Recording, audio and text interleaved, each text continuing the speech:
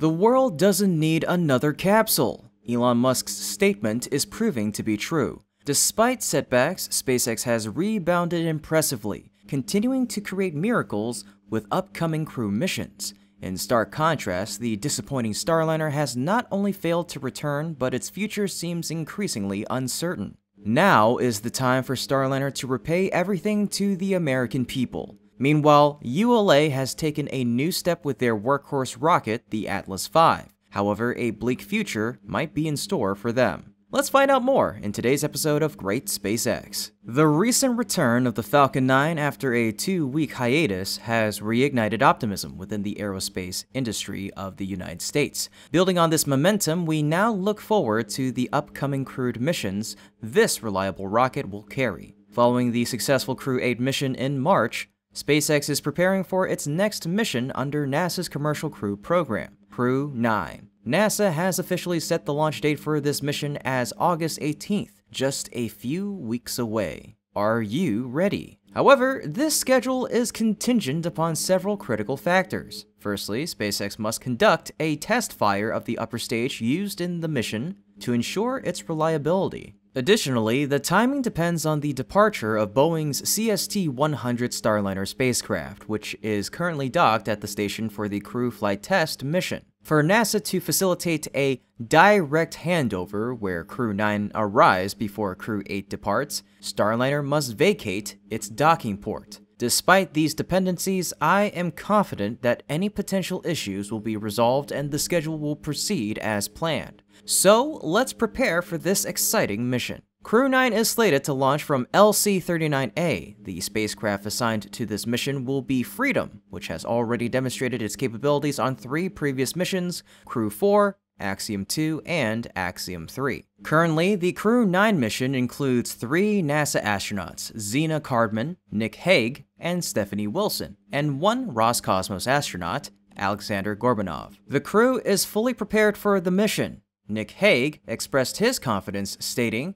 "I'm extremely confident in the team and the approach they've taken. I'm excited to strap onto the rocket when the team decides it's time to go." Crew 9 marks SpaceX's 9th Dragon mission under the Commercial Crew Program, or CCP, contract, and their 10th NASA mission overall, including the demonstration mission. Factoring in private missions, it'll be the 14th mission for the Dragon spacecraft. With the completion of Crew 9, SpaceX will only have 5 missions remaining under NASA's current contract, showcasing significant progress and a strong track record. These accomplishments highlight SpaceX's superiority over its competitor, Boeing's Starliner. The Starliner spacecraft has yet to complete its test mission. Despite numerous delays for testing and problem evaluation, NASA and Boeing have not confirmed an official return date. Since Starliner docked with the ISS, the mission has extended beyond 50 days, far exceeding the original plan of 8 to 10. Concerns have arisen as the Starliner's battery system is designed to operate in space for approximately 45 days. Although NASA and Boeing assert that the mission could last up to 90 days, the prospect of a timely return seems increasingly uncertain. When hearing reasons, such as spending time to test and check for problems, it feels like NASA and Boeing are just making excuses for their inability to handle the issues with the current Starliner. However, even if we temporarily accept these explanations,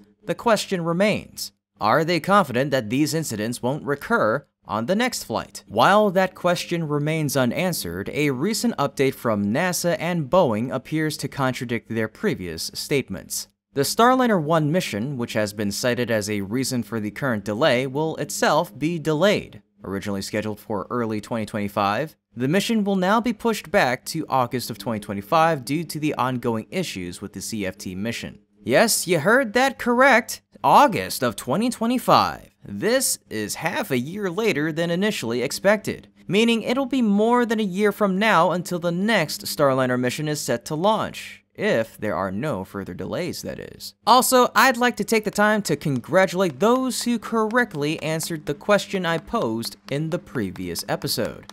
Will Crew 10 or Starliner 1 launch first? The answer is now clear. Crew 10 will launch first, likely around February, following the Crew 9 mission. In addition to the previously mentioned reasons, the delay of the Starliner 1 mission is also due to another embarrassing reason. According to Steve Stitch, NASA's Commercial Crew Program Manager, the Starliner 1 mission will be double booked with Crew 11. This arrangement might be to safeguard against any additional delays with Starliner. The Crew 11 mission has not yet set a specific launch date or crew members, but it is expected to launch in the second half of the year, similar to the upcoming Crew 9. This indicates that NASA and Boeing lack confidence in their current efforts to resolve Starliner's problems. If they are hesitant, then why are they wasting so much time? This delay could cause chaos on the ISS, impacting other missions like the upcoming Crew 9. Don't forget to like, share, and subscribe to the channel to stay updated on SpaceX's development journey. Indeed, the postponement of the current mission and the subsequent one is yet another major embarrassment for Boeing and their $4.5 billion spacecraft. These delays will disrupt future schedules. Since the first mission's schedule has been pushed back to the second half of 2025, the subsequent years for Starliner will be extremely busy. Following Starliner 1, Boeing will have to launch 5 more missions before the ISS is retired around 2030. One mission a year may not sound too difficult, but that's only true if Starliner 1 actually launches in 2025.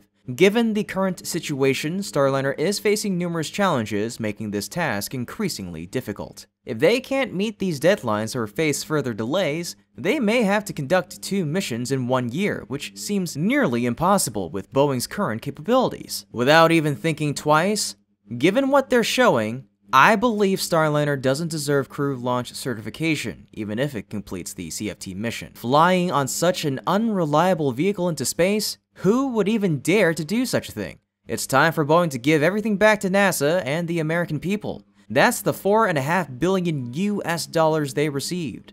That's the expectations everyone placed on them. That's the time they wasted, but still can't even achieve a simple success. In any case, perhaps NASA should consider canceling this project. They've done so with many recent missions like Viper and Chandra.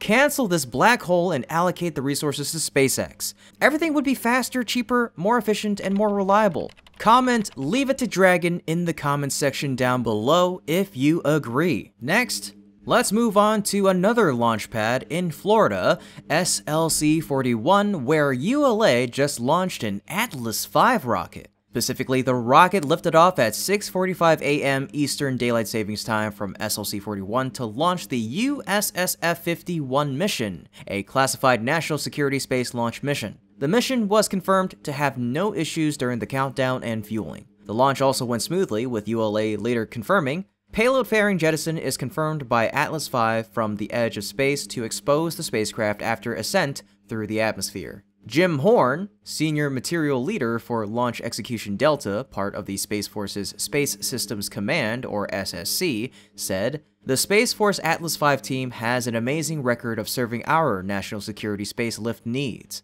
We have always worked extremely well with this team, and this mission, our last launch with the Atlas V, is looking great." Walt Lauderdale, Mission Director for USSF-51, added, "The Atlas V launch system has been the stalwart for national security launches for the past 20 years. This mission, together with all those preceding, demonstrates the Atlas V integrated government/industry team's commitment to safely deliver critical assets to space. This mission marked ULA's 100th national security mission and the last NSSL launch on an Atlas V rocket. That's a significant achievement for a rocket that has been a long-time symbol of the aerospace industry. However, this marks the beginning of a gloomy future. The Atlas V has 15 more missions before it retires, all of which have been assigned to missions like Starliner, Viasat-3, and Kuiper. That means future national security launch missions will be conducted by Vulcan. However, this new rocket has not successfully launched since its January mission. Even with the support of Atlas V, or previously the Delta IV Heavy, ULA is losing ground to SpaceX.